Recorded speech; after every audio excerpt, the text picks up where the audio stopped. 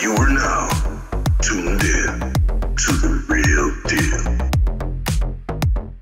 What is up, guys? It's The Real Deal. Welcome back to the channel. Guys, we are week 5 into Eternal Evolution. And today I sort of want to do like a recap, see where we are.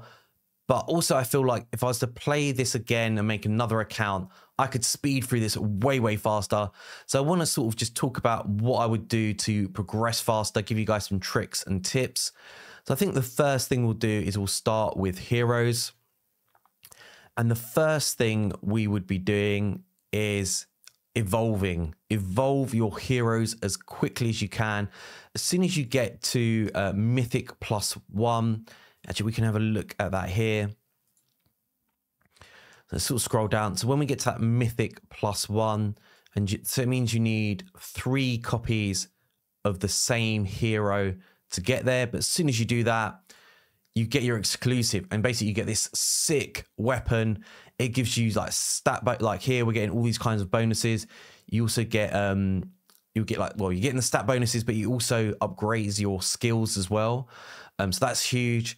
And the other thing about evolutions, we're also getting talents, which are, again, just going to bump everything up. And just in here as well, you just get general stat bonuses as well. So evolve your heroes as quickly as you can. Obviously, there's an element of RNG in there. Obviously, you need same copies of heroes to do that, but that will massively bump up your account. And then it comes down to investing into the right heroes as well. And you just don't want to spread yourself too thin. I would focus on 5 heroes and just have that as like a generalist team to try and carry you in as much content as possible, and then bring in like a specialist to help you progress in other areas of the game. So my core team at the moment is Serena, God tier healer, an absolute beast. Do not food her. I fed her very early on. I thought she looked a bit basic. I thought, oh, she's basic. Feed her. And no, I was wrong. She is so good. So yeah, definitely keep Serena, an amazing healer. Just show you like the build. Make sure you put her in abundant, great healing set. Ravenar, everyone gets Ravenar, everyone gets Ampu. These 2 are great carries. Even at like Elite 1, they are going to do insane work for you. Yeah, she's doing AoE damage, great for Sinsaro's Marsh, as well as other content. But yeah, hits like a truck and will just clear waves, will help you progress in Elite and Campaign as well, because she's just blowing people up. Ampu, just insane. I think you get him around week 3, week 2. But yeah, it does AoE damage, brings in a stun, and because he's like a summoner as well, he's doing insane damage. Such a good hero. Yeah, just great for everything. Botmark as well. I don't know why I skipped Botmark. Botmark is so good. Great for Disa Caves, single target, multi-hitter. Yeah, just slaps like no other. Mine's in an insane build, like he's in really, really good gear. But yeah, absolute beast. And then, okay, Arthas. I don't know, I just love the way he looks. I love this animation. He looks like he should be sick. And yeah, he's pretty weak. He's weak sauce. Yeah, really disappointing. I just feel like he does not live up to the way he looks. Like, he's pretty well built on the account. Yeah, talent's almost fully done.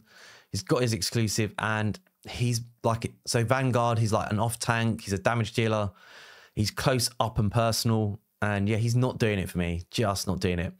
Randall, what a disappointment. I thought he was going to be a beast. Like, I love this little animation he has. In fact, it deserves a second rewatch. Like, look at him just flying all over the place.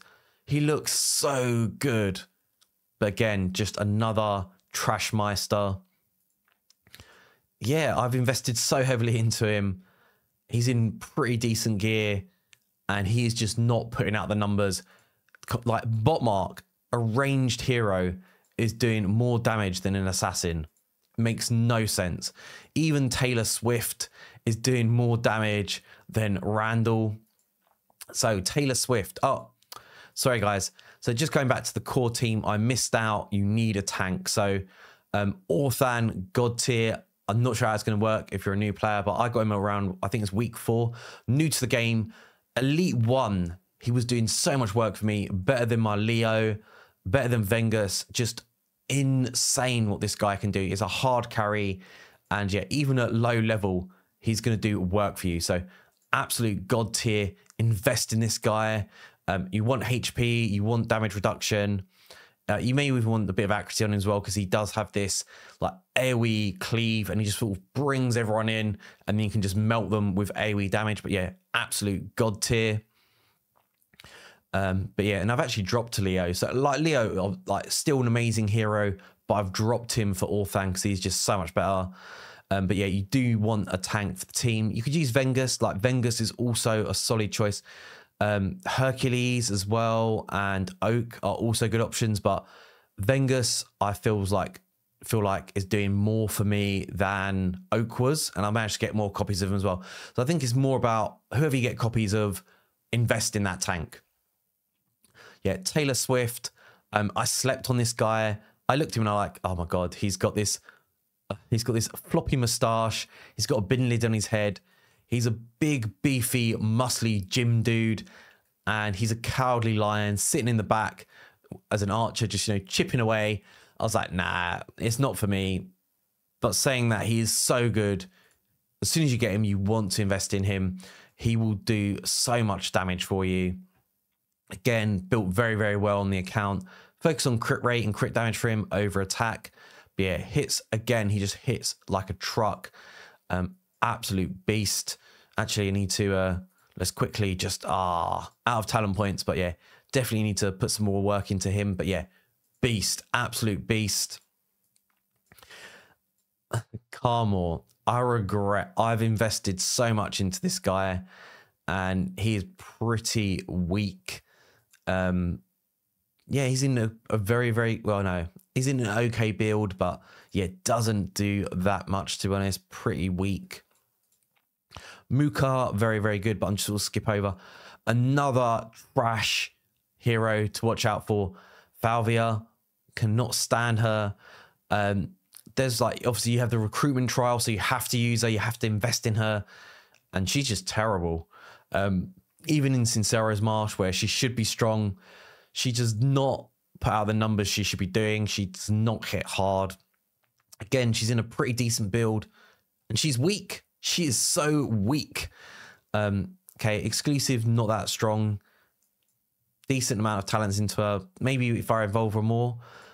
But yeah, I've not been impressed by her. Compared to other heroes that I've been using, she's never been able to keep up with them. She just doesn't seem to do much. Yeah, I would probably not invest in heavily into her again. But yeah, so basically, just to recap, focus on 5 core heroes, a tank, and basically the heroes that I told you to, and Serena, that god tier healer. That's what you want to be focusing on. So the next thing is command post. So yeah, definitely, I feel like commanders help you so much more than the prototypes. Prototypes, there's a big element of RNG to what ones you get. But yeah, I definitely focus command post over divine prototypes. So if we just come back and look in the Lost Valley and look at the dungeons. So Sincero's Marsh, well, actually, no, Disa Caves is the one that I'd focus the most first off. Getting gear will help you progress a lot quicker. So we're going to focus on Disa Cave. I didn't know early on that you can buy stamina. Buy stamina every single day. I think when you get to about level 5, that's when I'd start using it, because then you can progress hell of a lot faster and just get all that gear. And then hopefully you should be able to get to like level 9, level 10 a lot quicker. And level 10 is when you want to even go even harder to get this legendary gear and mythical gear. Yeah, and so Disa Caves, we're on level 5 right now. Show you the team that we're running. So again, it's Orthan, Anpu, Taylor Swift, Botmark, and Serena. So yeah, carrying me very, very hard. Full auto, by the way, as well. Sincero's Marsh, again, we've cleared level 15.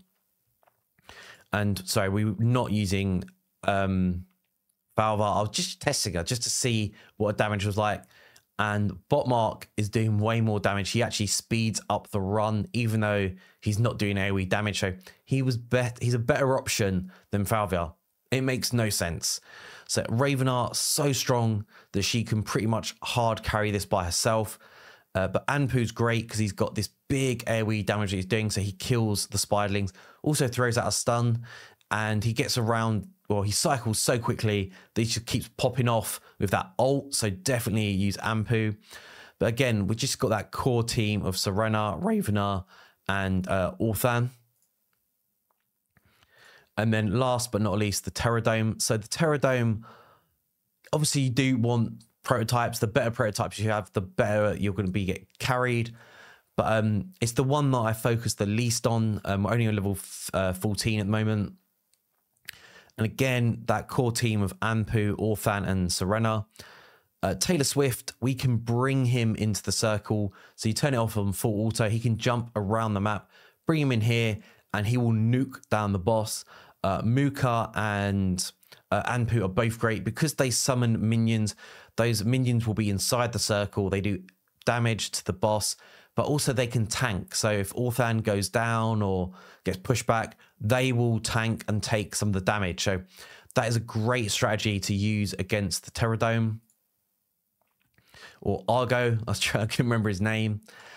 So yeah, so you want to, so basically hero, focusing on that, and then you'll be able to progress faster in the dungeons and focus DCKs first. Then sort of when you start to build up a decent amount of gear, switch your focus onto Sinsara's Marsh, and then finally you want to do Terradome. But Terradome, I've not put any, well, I think maybe 2 days I did, maybe 14 stamina into it, but otherwise I don't focus on it too heavily. And then when you get to, I think it's 35, 40, you get, it's Keto Sion Cyan. Oh, it's a bit of a mouthful. Keto Cyan triangle. And then once you unleash this, you're getting new gear. The gear is way, way better. And we've crashed, guys. All right, I'll be back in a second. Let me just reopen the app. Get all this new gear now and different sets. And they're giving us huge boosts to our account. Abundant, great healing set. Definitely want to make sure you can get some of that. And it is difficult. You have to choose what gear set you want to go. So I'd say focus on one hero at a time, and whatever set you feels best for them, focus on that. And obviously, you can only, these open up only on certain days, and then they all open up on Sunday. So yeah, you just want to focus on one hero at a time, build them out, move on to the next, and start powering them up. Crimson Abyss, you need summoners for this. We are rolling with Anpu and Muka.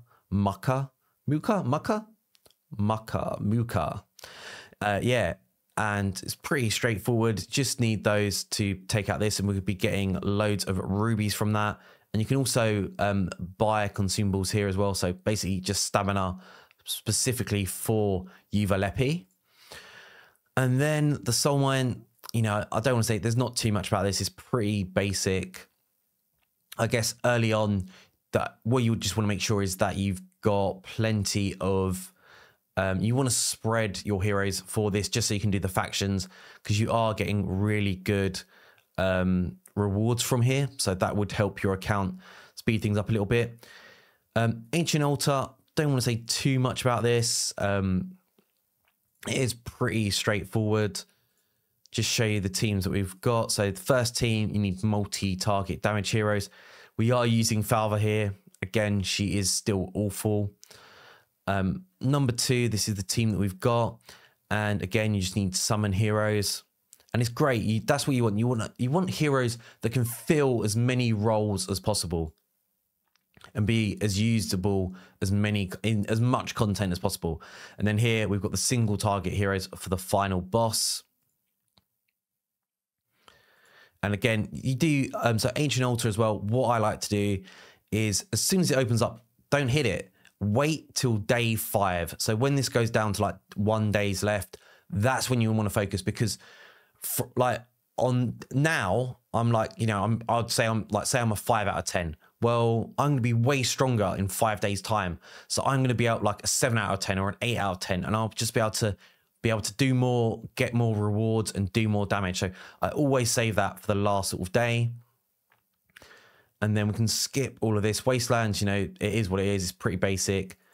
Arena. So this is probably like the last area to look at. We're ranked 18 at the moment, so we're doing pretty well. And if we look at the battle report, David Madrid. This guy is my rival. I hate this guy. I cannot beat him. So he's like I think he's 730k, and I'm like 1.4 mil. So I'm double his team's power, and I cannot beat this guy. So let's look at his team comp. So he's got 3 tanks, an AoE damage dealer, and then Kansas, who's a healer. God tier healer, by the way. And yeah, he's absolutely destroying me right now. He is just so tanky. It's a really interesting team comp. Obviously, I'm still new to the game. I need to learn more about Arena. But yeah, what a beast. Like, I hate you, David. He's just, it makes me so mad. But yeah, hats off to him. Obviously, a great player, knows what he's doing. But it just shows you that power, like player power or team power, isn't everything. It comes down to well-built heroes and team comp and synergy. That will carry you way further than you know, just having like a general team. So this is something that I want to work on, something that I need to learn about. So yeah, definitely will be dropping some videos on Arena once I learn a little bit more and have it like, so I can build some interesting team comps to share with you guys. Galactica Arena, doing pretty well here. I cannot break into Masters, which is driving me crazy. Definitely want to try and do that in the next 4 days so I can get some extra epic runes for those, you know, for exclusives for our weapons. Not too bothered about the shards, you know, it's only 10. It's not a huge amount. It's just getting 2 extra. And I just want to ask you guys as well, what do you guys feel about Rez? Like, I've bought Rez, I'm buying copies of him, but I don't know, I'm not that impressed by him. I just don't know if he's really worth investing in. Hell Arena is pretty simple. Again, how I like to do it is start on the weakest first and save the hardest ones till last. Hopefully by then you'll be stronger and you should be able to easily win those fights. And I think people are lazy. People will not update their defense as they go out through the week. So if they put out a team that's 1.1 mil, I might be 1.1 mil, but then by the end of the week, I might be 2 mil. I'm way stronger, and I'll just wipe the floor with this guy. And then Summit Arena. So I absolutely love this. It's a bit of a shame that we can't see. I think now that it's happened, you cannot see what happened, which is a little bit annoying. The top 3 guys are all in my guild. Absolute beasts here. I know Chris and Bad Transfats and Monkey D-Boy, I think they're pretty sure, and Akira, they're all in my guild. Oh, actually, you can see here. Okay, everyone here is in my guild. So the alcoholics are running the show. Big mistake I made in here is that I accidentally just clicked full auto, didn't change my team comp, and I lost 1 fight out of 7, and that stopped me from being able to progress into the next one. So make sure you watch out for that button. Do not sweep it. Focus on what you're doing. The endless battles as well are really important. So it's a bit of a shame. I don't think we can actually look at them right now. But yeah, so endless battles, I guess it's difficult. Without it being there, I don't really want to talk about it because I can't visually see what's going on there. I guess the last tip I want to give you guys is probably the shop. That's the only thing that I can see. So shop. Here, you want to make sure you spend your diamonds here, hit that refresh, and it changes. I'm always buying the rubies, but I'd buy like those epic runes for our exclusives. So I always get the runes. I've stopped buying these metalized.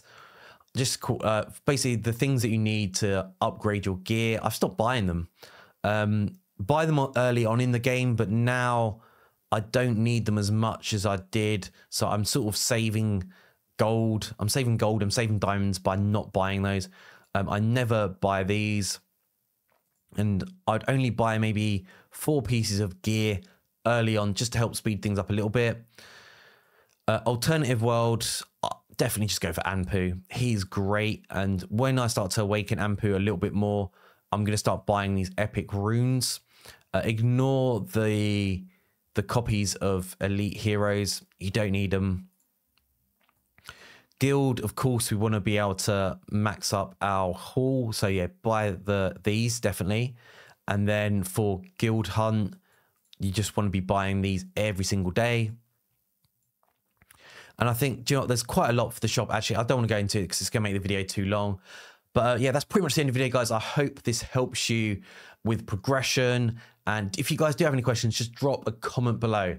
Hope you enjoyed the video. Please leave me a cheeky thumbs up. Make sure to smash that subscribe, and I'll see you all in a video soon. Peace!